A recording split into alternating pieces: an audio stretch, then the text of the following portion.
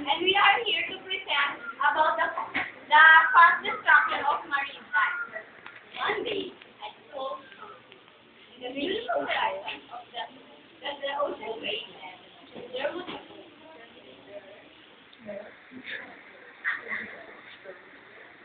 oh, it's here! Get the two divers right away! Yes. Here, wait. Come over here, guys.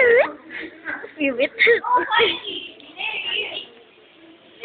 This is burger. This is how we do the more of. You need Marami. a bamboo stick. And any hard material to destroy the moral. And you need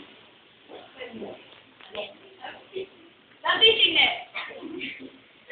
You divers repeatedly grab and stump heavy materials or just use this bamboo to confuse to the corals to confuse and grab the fishes to the fishing net.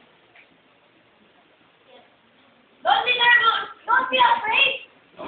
John, the divers, please, after the fish.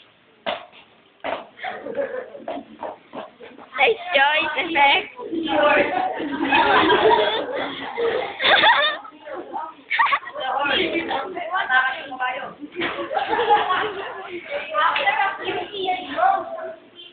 Good job. Well done.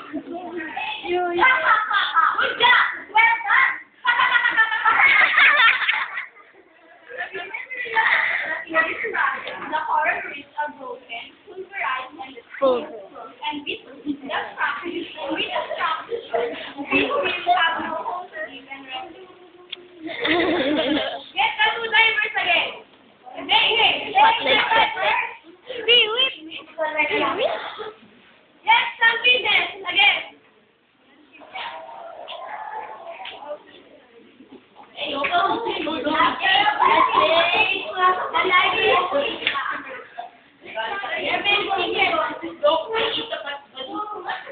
Oh no! Oo, no. Illegal traffic of Muruhan. There is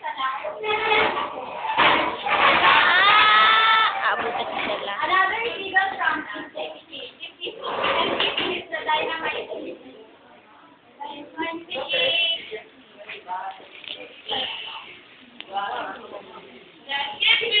Just keep spinning. I'm not spinning.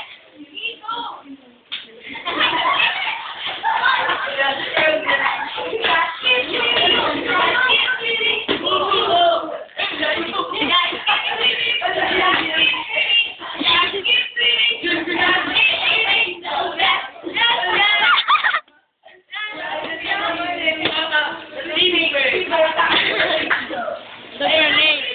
Another illegal practice that contributes to the fast destruction of marine life is the cyanide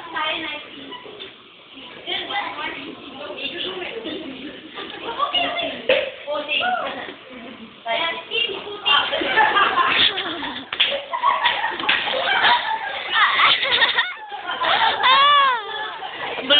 Bulok.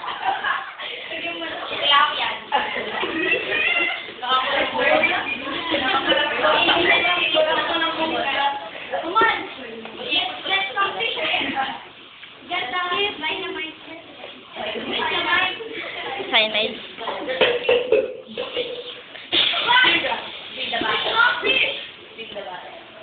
What can we do now? Use dynamite. Use Rexona. There's no Just the grenade. No. I'm not like that. I'm just you hold up the beer in its face.